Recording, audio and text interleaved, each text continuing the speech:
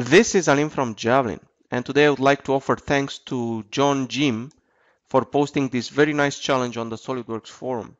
This is a problem that a lot of SolidWorks users are facing every day, where they have an enclosure in an assembly. As you can see, the sphere encloses a finite amount of space, and also inside he has a few pipes. What you would like to create is another part that is going to represent the cavity itself. So how, I don't know, water or air that's going to be inside between the sphere and the pipe. So let's switch back to the SolidWorks model. I have here his example containing two components, so an assembly with two components. And in section view, I can see that actually I have quite a lot of interference between these components.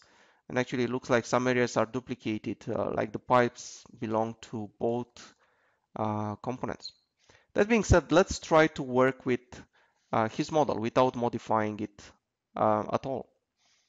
I will try to apply the same technique that I showed you in the previous video with a slight twist.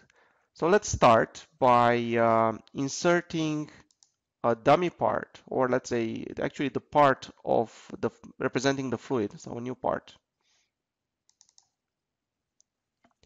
And let's name it fluid.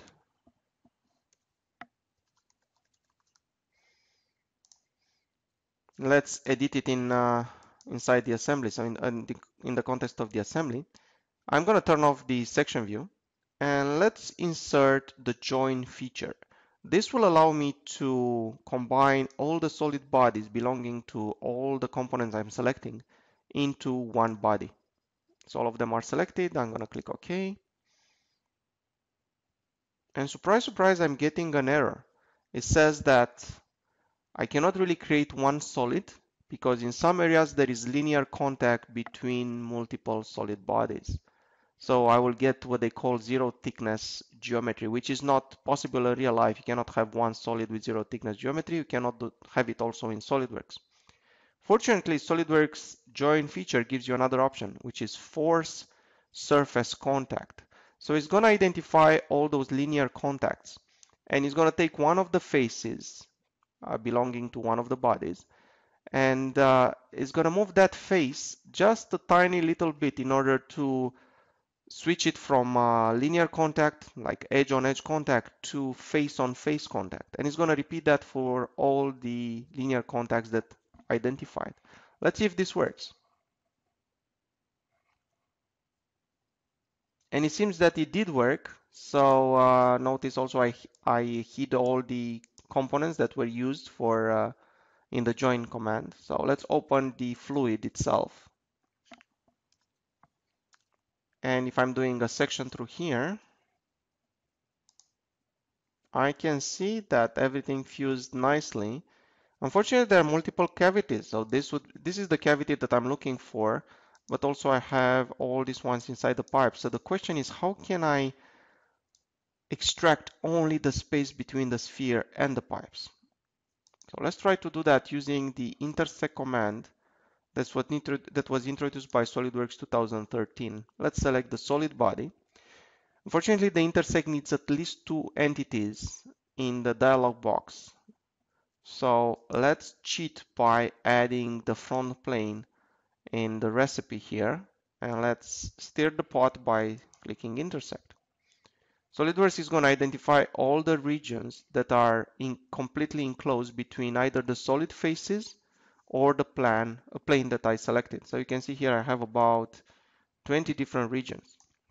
Now, how do I know which one I want to keep? So let's start by saying I want to remove all of them because I want to keep only two, right? And I'm just going to go and click or select each and every one in turn and take a look at the preview. So let's say region 1 looks like it's somewhere inside. This is not what I want. Region 2 inside of one pipe.